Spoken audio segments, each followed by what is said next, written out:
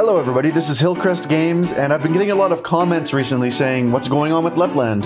Is it cancelled? Are you still working on it? When is it coming out? So I thought I'd just make a really quick little update video here and kind of show people what's been going on with the project. So about 2 years ago, the project was restarted.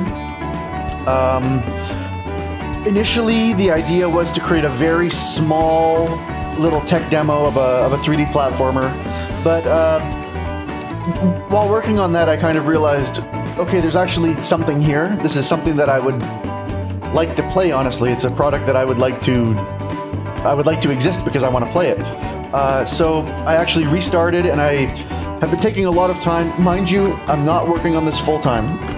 This is a side project. However, I would like to start working on this full-time very soon, and it's something that I'm very excited about, to be honest.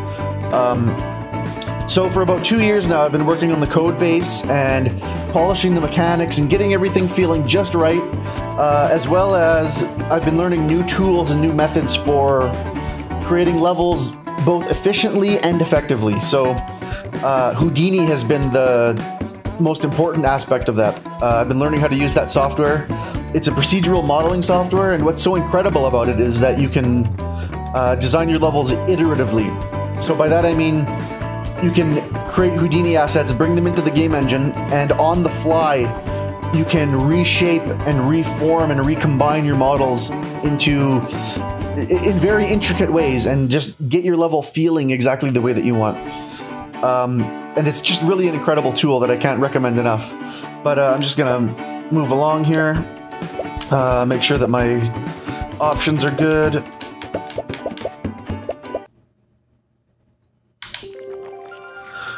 Alright, so let's check out the testing toy box. And of course, the testing toy box is not a real level. It is basically a scene where I can bring in all the different mechanics and objects in the game, and I can make sure that they work properly in conjunction with each other. So for instance, I have these things that I call the cactabooms, and they are placed cactuses that explode on impact.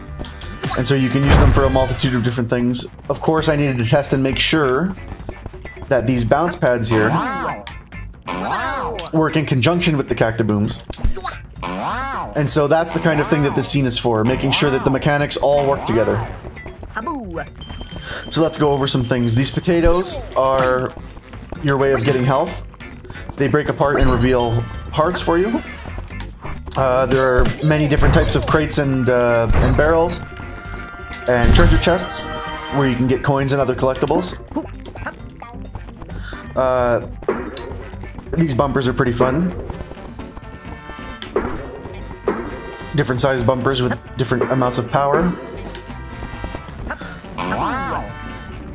Bounce pads, of course. Oh, the spinning bounce pad, which I love.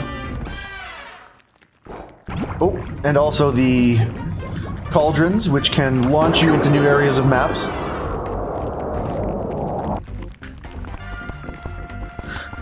We have platforms that flip when you use your spin attack move.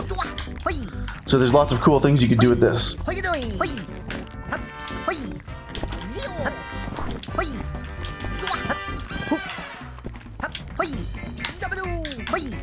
Love those things.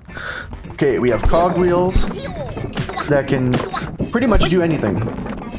The game is programmed in such a way that I can pretty much interpolate any number of objects in any number of ways that I want through these cogwheels, which is pretty interesting. Of course, you got spike traps. I thought this was spinning. I'm not sure why it's not spinning. Never mind that part. Oh yeah, we have the shrinking platforms.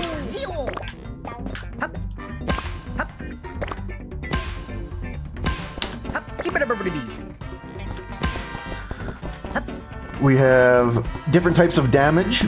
So some of the particle effects aren't complete here, but we have fire damage, electrical damage, and normal damage, of course. I need to get some health out of this potato here. I'll break this one too. The ledge climbing and hanging mechanics are reworked so that Lep can shimmy along ledges. The animations are not final, I should make note. I am not an artist, and there's currently no artist involved in the project. So if you are an artist or you know an artist who might be interested in joining this project, definitely let me know. That's something that I'm very much interested in. An artist is definitely something that I'm very interested in getting on board this project.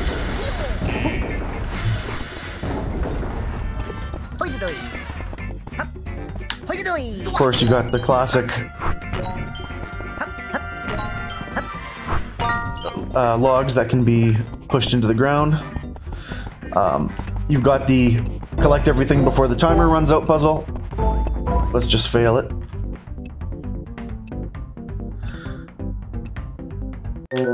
Oh, let's try it again.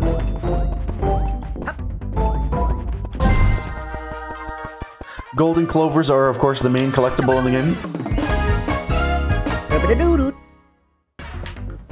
Every level has very many of those. Oh, we got the treadmills.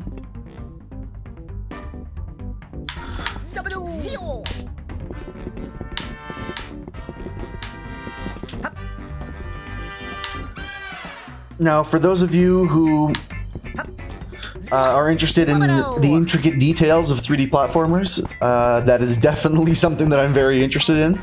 It was the whole purpose of creating this project is because there are so few games with the intricate kind of mechanical details that I just love about these types of games. And so I went to great lengths to incorporate as many of these features as I could.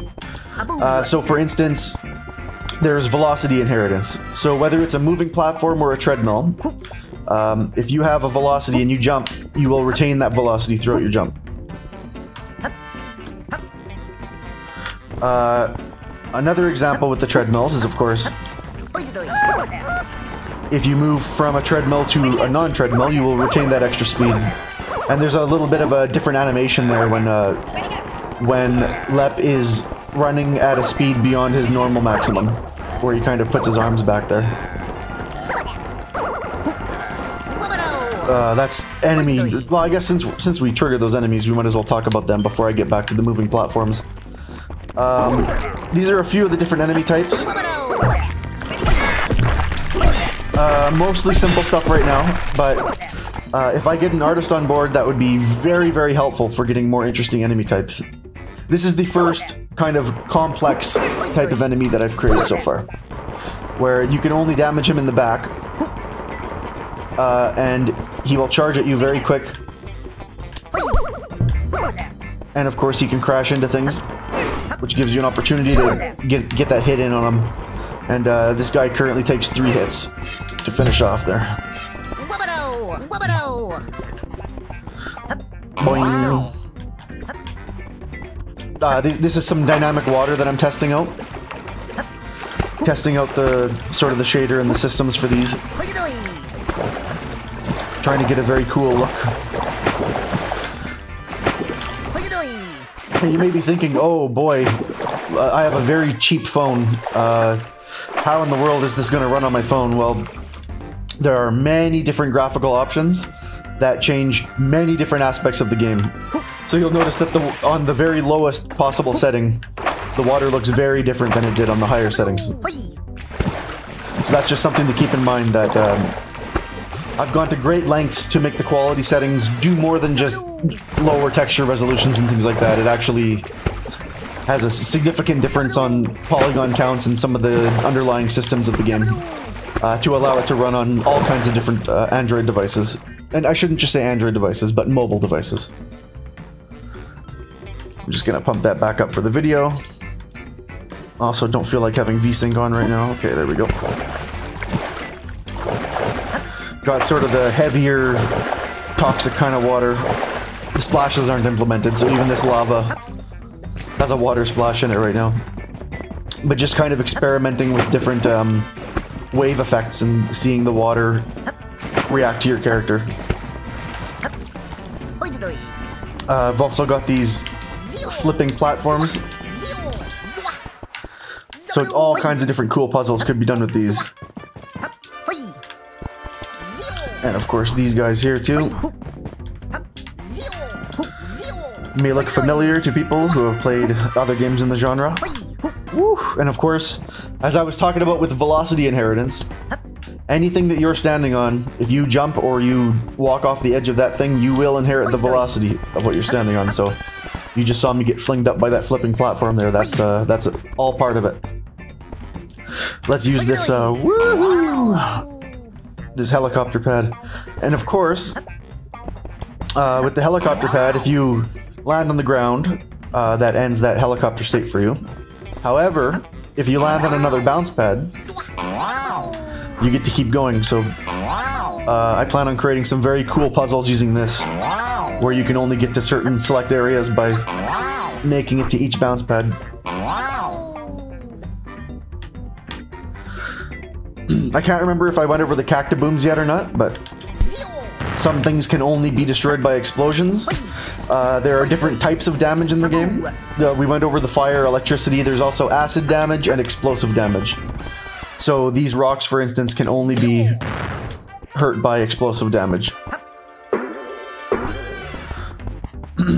Let's take a look at these moving platforms here. So like I said, there's velocity inheritance. So jumping on a moving platform, you retain the velocity from that platform. And same goes for vertical as well. The first 3D platformer I saw with velocity inheritance like that was Super Mario Galaxy, which is just a game that I just love. But the mechanics of their velocity inheritance were so great. There were these full levels where you're on a moving platform and you're not... some games, you know, you're on a moving platform and you jump and the platform moves away from underneath your feet and it's just not right. So that was very important to me to get that exactly right in every single use case. And of course that includes rotating platforms as well. I also have this rolling log here. Oop. And of course it's the same deal with that. This is my experimental electricity effect. Never mind that, I didn't mean for that to be there. That's what the testing toy box is all about, though. Alright, we went over a lot of the different stuff here. I'm just going to show off. This is a minecart ride that I started working on recently. There are no obstacles yet.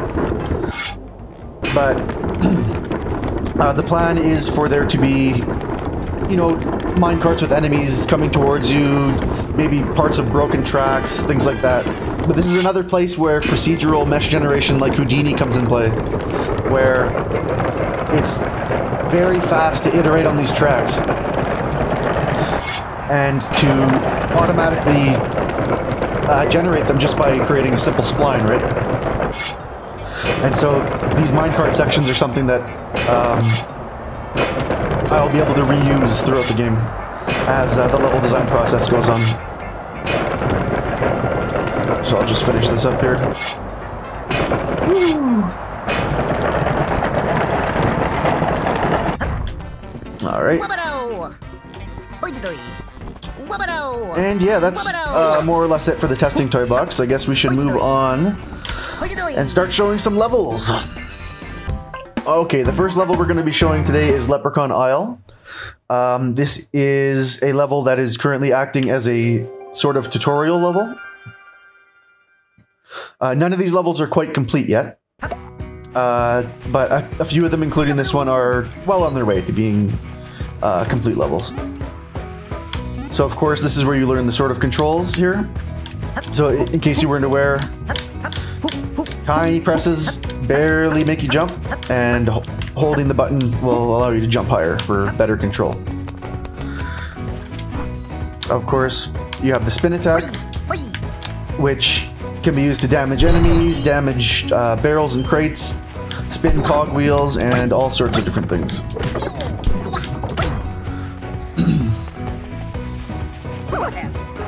Most enemies can be damaged with a spin attack or by jumping on their heads.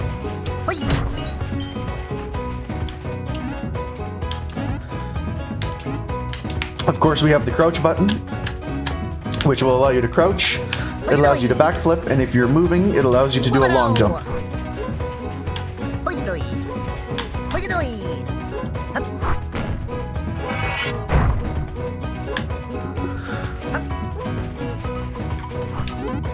And yes, there are many advanced maneuvers and combinations of moves. And these signposts will act as a optional tutorial for many things. If you are an expert at 3D platformer games, you will never need to read one of these signs. However, if you are not, they will be very helpful in giving you some hints as to what kinds of combinations of moves you might want to use to get through different challenges. So this is the main area of Leprechaun Isle.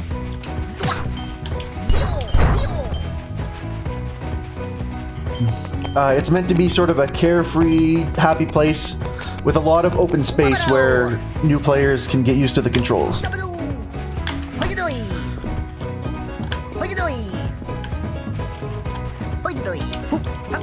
And so you might see, oh, I want some of those diamonds up there. Whoops. Alright, so what does this guy have to say? Blumble. Stomp the 4 logs. First jump into the air, then press crouch to do a stomp. Make sure you land right on top of the log. And I will say in hindsight that the camera cutscene for this door opening is currently incomplete. So don't expect that to be a final thing here. This camera is going to be glitching around. There we go, yeah. It's going to look real good once I complete that cutscene. Let's check out this cave. Alright, better read the sign and see what's going on here. Ah, purple rings create purple coin challenges. Collect all of the purple coins before the timer runs out. Don't mind if I do. And like I said, this level's meant to be very easy, just so that you have an opportunity to get used to the controls, see how Lep handles, maybe have an opportunity to use some of the different moves. And of course, collect all those golden clovers so you can unlock more levels later. So let's move along here.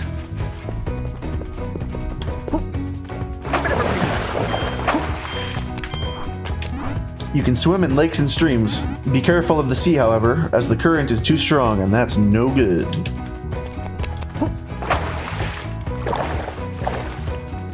Currently, you can only swim on the surface. However, one of the things that I'm currently working on is underwater swimming mechanics. So that will be coming very soon. Let's see what this says. Spin the cogwheel by hitting them with a spin attack. Oh, typo there. Spin cog wheels, it's supposed to say. You never know what effects a cogwheel might have until you try. Aha! Aha!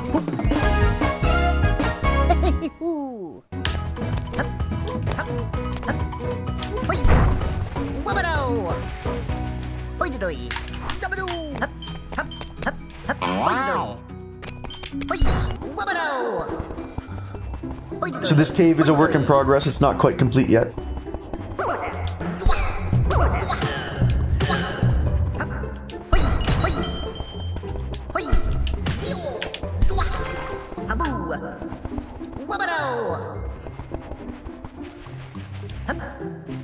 Aha.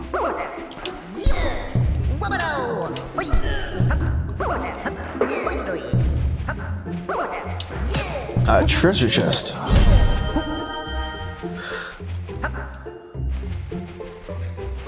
Now, if I know video games, I know that that beam of light must be shining on something important. But we're going to leave it here for now, and we're not going to spoil the last part of this level. We're going to move on to the next one. So this next level we're looking at here is the Toxic Factory. If you've seen the old prototype videos, there was an old prototype for a Toxic Factory. However, it has been completely redesigned and is much better now.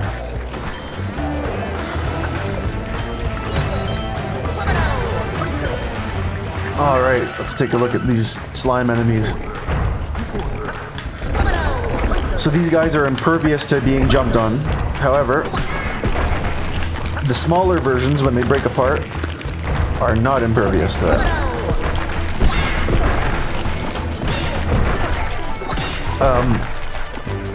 On my to-do list is allowing the smaller versions of the slimes to recombine into larger versions, which I think is going to be a lot of fun. Oh.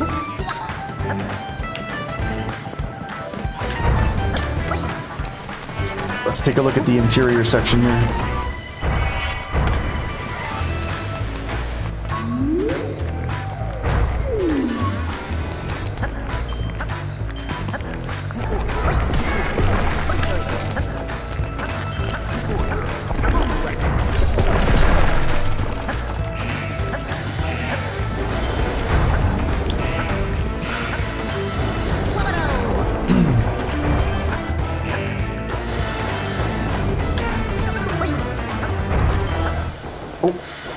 Oh, I almost went there. That wouldn't have been good. Alright.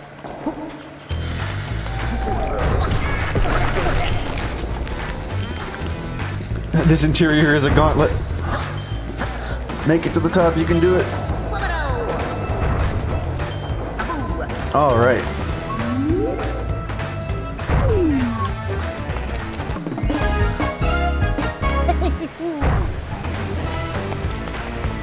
As I said before, none of the art is complete for these levels. Most of the art in the game is placeholder. However, one of the great things about Houdini assets, again, is that the assets exist in the game, and as the logic for them is improved inside Houdini, all of the different shapes and variations that I've created inside the game engine can be updated in the blink of an eye if the assets themselves are improved inside Houdini. So it's the great thing about designing levels that way with those procedural assets, is that if I get an artist on board who is competent with Houdini, they can make all of these Houdini assets look so much more beautiful at almost an instant.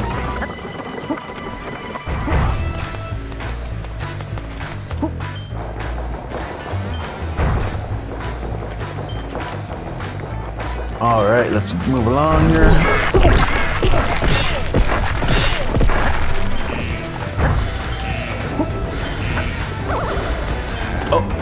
Don't you burp at me.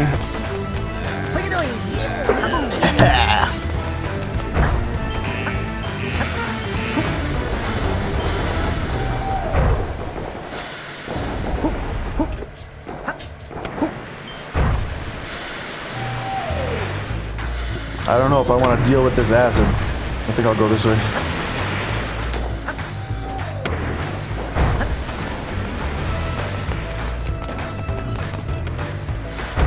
You guys have seen the purple coin challenge already. I'll just move along to the next section of the level. Of course, this level's not complete yet. There is going to be an alternate pathway that connects over here, and is an alternate method to get to the large doorway that you see over there, which is to the sort of final linear section of this map. There is an end and a boss in this particular map. And there's sort of a gauntlet miniature interior linear section here that leads to that boss. We're not going to spoil everything though.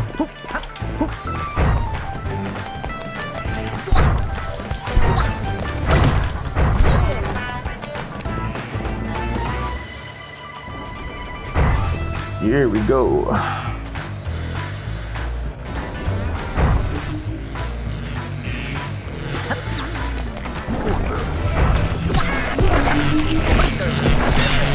Oh my. I don't want to deal with that electricity yet, so I'm going to check this place out.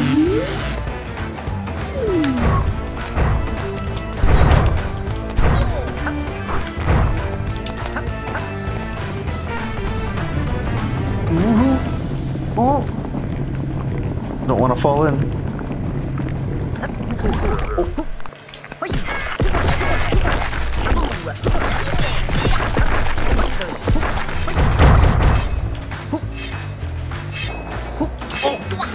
Oh, just about screwed that up.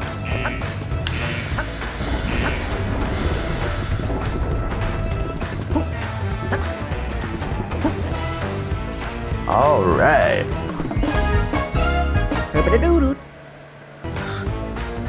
Now, I forgot to put a teleporter that brings you back to the start of this section.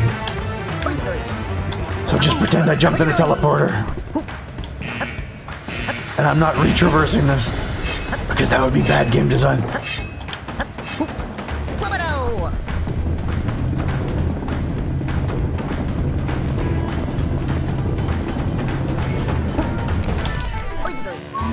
Alright. Let's deal with some of this electricity now. Oh my. Can I make it? Can I make it? I can't make it! Oh.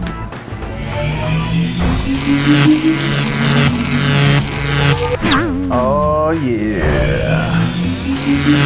I think we're gonna leave it there for this level.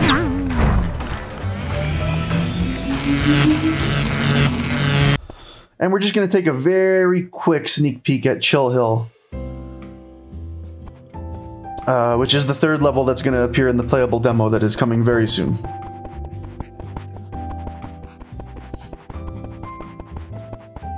Just going to take a little look at the beginning of the level. Just a quick look around, just a glance.